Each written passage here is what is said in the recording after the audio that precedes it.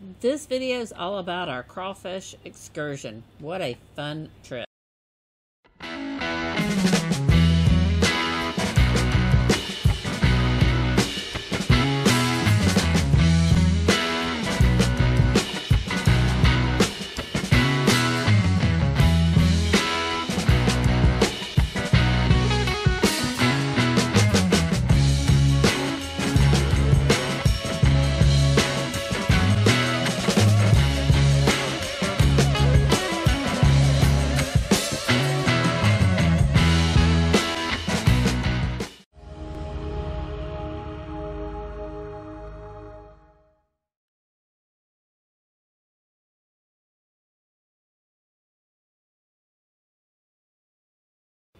This was absolutely so much fun. It's not a lot of hard work, but it was fun and it was exciting to be able to do it and help learn a lot about crawfish that we didn't know.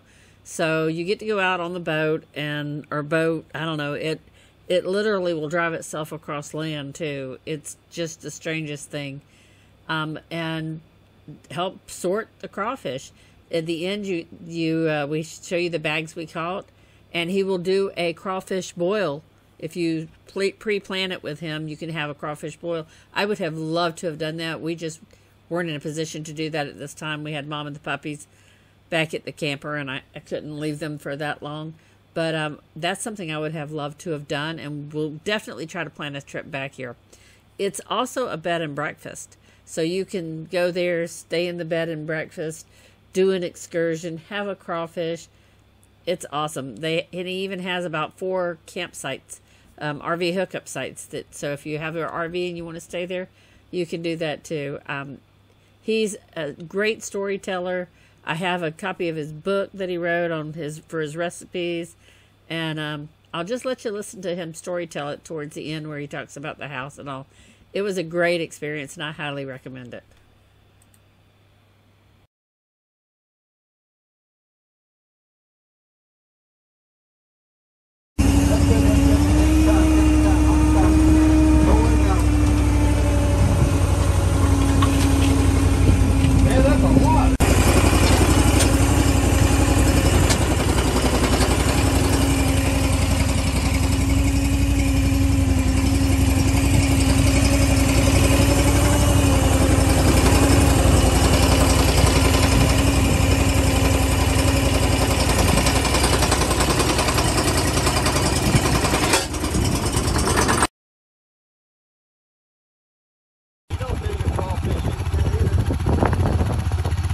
You don't eat much. We will.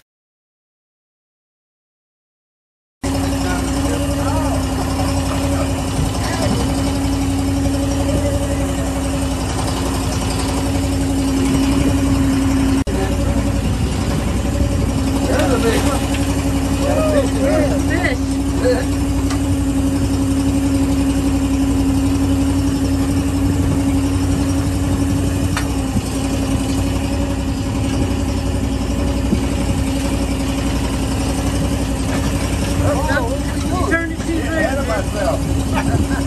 I'm replanting.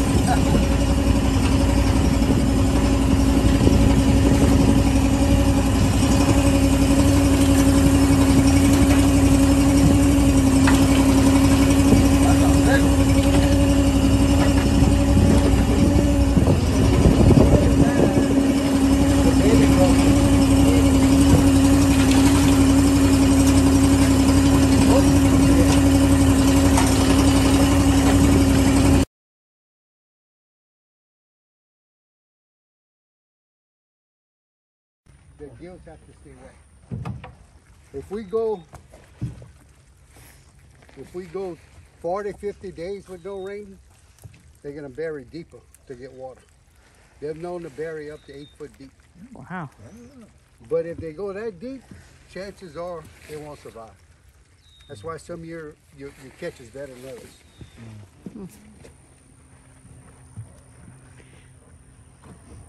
How do you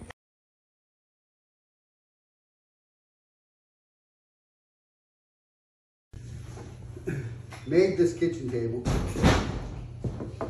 I'm gonna electrician by trade, but I can kind of do a little bit of everything.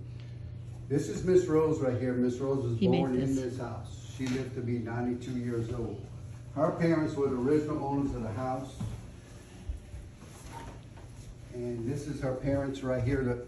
Right here, the house was built in 1903. In 1957, her parents went to pick up one of her sisters that lived in Cameron, Louisiana. That's when Hurricane Audrey hit. Hurricane was supposed to hit the next day. It hit that night. Miss Rose lost 7 members of her family. Mama, dad, sister, brother, nieces, and nephews. At the time, Miss Rose was living in this little house right here in Henry, where the community I grew up in, which is 30 minutes. Actually, the President of the United States pardons a turkey for Thanksgiving. Well, we pardon the crawfish. 4 years in a row. I do it with the Lieutenant Governor of Louisiana. This is this year's crawfish right here, and I'll show you the picture.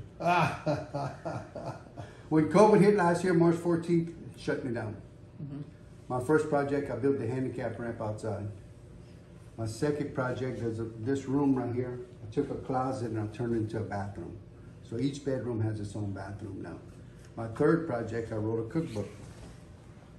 This cookbook right here has the history behind me, kind of like who taught me how to cook and that type of stuff. Bayou Wild TV has been here several times. This is Bayou Wild TV right here. They've been here several times. Lieutenant Governor's been here from Louisiana. They both wrote a little thing about my food. But my mom passed away 7 years ago. And when I was writing, I don't cook sweets and I don't eat sweets. And they said, you can't write a cookbook without sweets. Sure. Huh? Yeah, you can. Well, For me.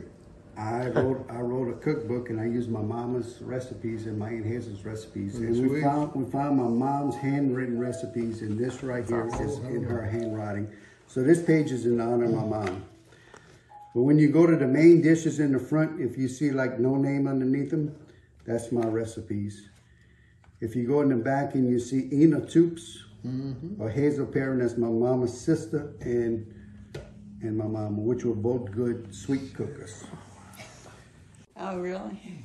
So Bayou Wild TV, and they just sent me this week, and I hadn't had time to build a frame for it yet, but they've been here 4 times.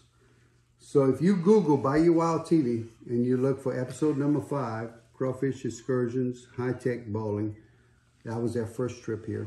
Their second trip here was this one here, episode number 19. We went to frogging.